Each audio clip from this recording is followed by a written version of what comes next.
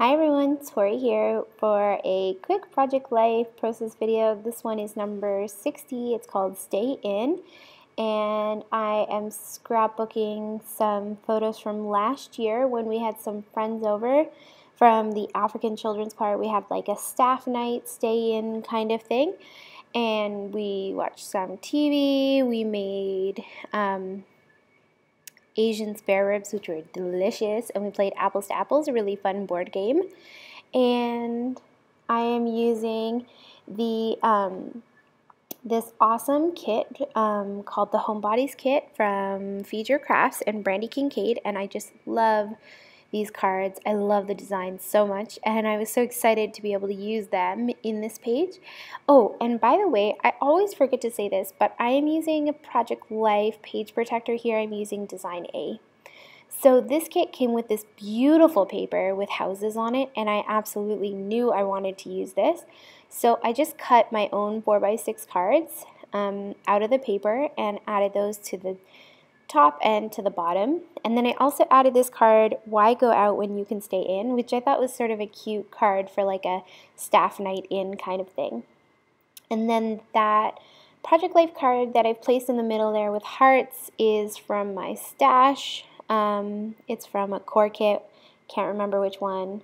And then I'm also going to grab some other cards just to place behind the photos that I have there because they're not a true 3x4, 4x6. And I'm just gonna grab some other cards. Like I grabbed this one that had the emoji face on it, and I don't actually use the emoji, I just use it as a white card. And then I'm just looking to see if I have any 4x6 cards that I could place behind. And honestly, I'm sorry guys that I can't always tell you where my cards come from. The way that I store my Project Life cards is like if they come in a kit, like after the month is done, they just sort of like go into my stash by color. And also if you're wondering how I store my Project Life cards, I have a Workplace Wednesday video where I show you, so you can go check that out. So if you really want to know where a card comes from, just leave me a comment and I'll do my best to try to figure it out or remember where I got it. I try to remember to say if I know, but if I don't know, that's what I don't say. So, but again, if you guys want to leave me a comment, feel free to do that. Okay, the other day, I think it was Bev or somebody left a comment asking me about the bells that are in my videos, and I'm so sorry about those. I always forget to close my my Outlook and my mail, and whenever I get an email and I'm doing a voiceover, there's like a bell that rings. So I'm really sorry about that, and if that annoys you, I'll try to do better, I promise.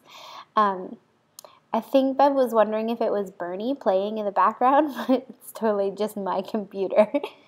Okay, back to what I'm doing here. I decided that I didn't really like the background behind the Apples to Apples cards, so I ended up just fussy cutting those out to place on the 3x4 card that I had there.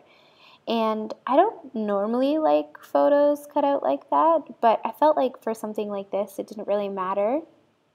I don't know. I felt like it looked better on the background like that than to have like the really busy, ugly background on there. So that's a tip. If you have a background that you don't like or it's the wrong color, you could do that. So now that I have all the cards laid out and the photos laid out where I want them, I'm going to add some embellishing.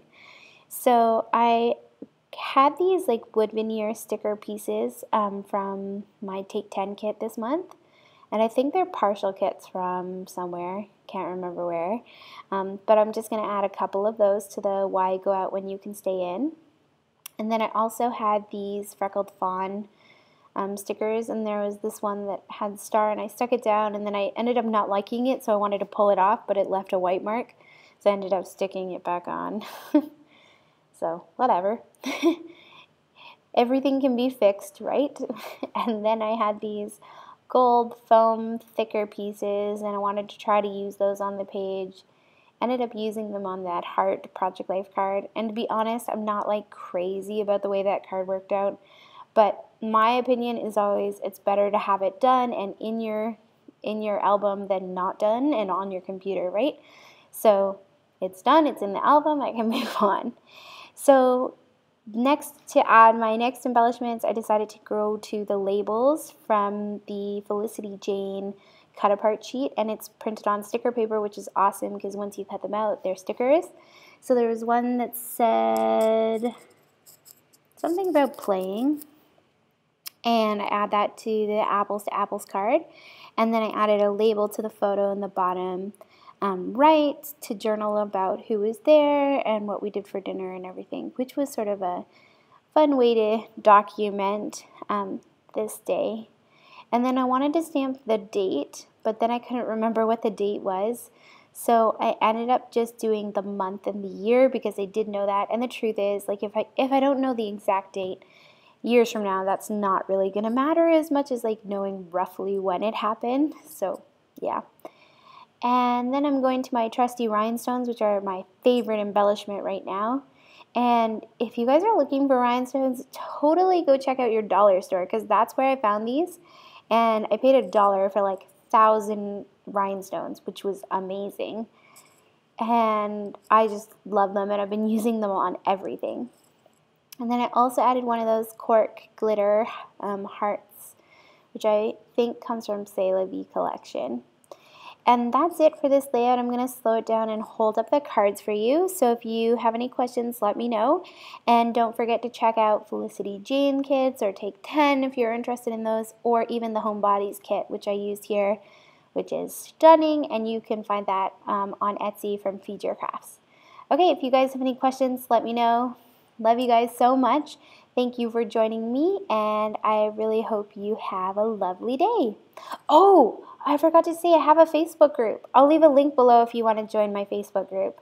We're having lots of fun over there. Okay, now, bye.